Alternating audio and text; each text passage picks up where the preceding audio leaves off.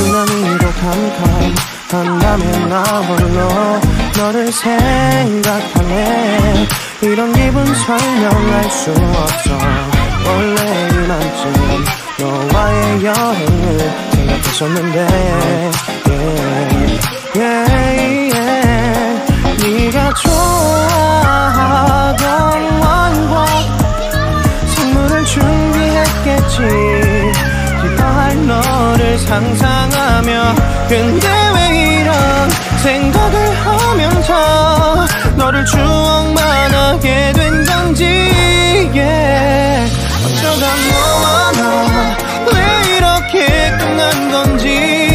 너를 기억하면 난 가슴이 아파와. 어쩌다 너와 나 이렇게 잊혀진다면 다시 사랑할 수 없을 것 같아.